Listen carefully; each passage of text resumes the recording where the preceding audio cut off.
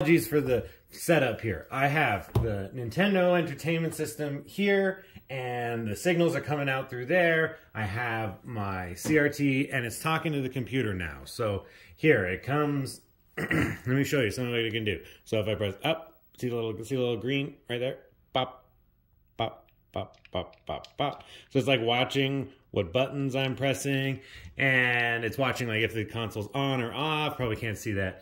But this little debug view here, like I appreciate I shouldn't have quarters of Mario's head all over the place, and I don't even know what's going on over there. But you can see Mario doing the same-ish thing. So like there's a lot wrong with this. I mean, there's a lot of bugs, there's a lot of stuff like here, let me start again. There's a lot that's like, you know, weird, but look, I jump, and Mario jumps on the computer, and it's like, it's instantaneous. I think there might be one frame of lag, like it's that awesome now. Very, very, very excited. I just need to clean up all of this. Obviously, sorry, down here, we have kind of the current setup. So what's happening is that the signals on the CPU here are coming out through here. So no changes to the device other than just kind of like watching things.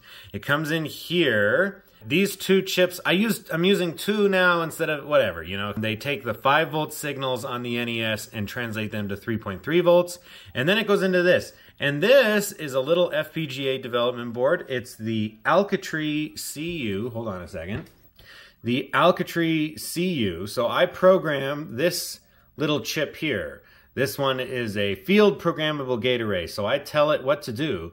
And right now I've told it to watch different signals inside of here and then transmit them along the USB cable over to my computer, which is kind of down there. So, I mean, hello. There's a lot that's going on weird, but, you know, I can watch the controller state. I can, you know, watch a lot of Mario. Come on, we're so close. We're so close. And next update should be two consoles, 2 FPGAs, and all this cleaned up, and hopefully working better. Just want to reiterate, so very much so, we're in the middle of things, making progress, slow but steady. But I just needed to share this with you because it's so exciting to have the console actually talking to the computer. Thank you so much for checking out. If you want to help, if you want to be a part of the next steps of this project as we kind of get closer to actually doing some exciting stuff with it, then you can reach out by email. That's flibbitydibbity@gmail.com. I'll put it in the description. So thanks so much for checking in, and I'll see you next time.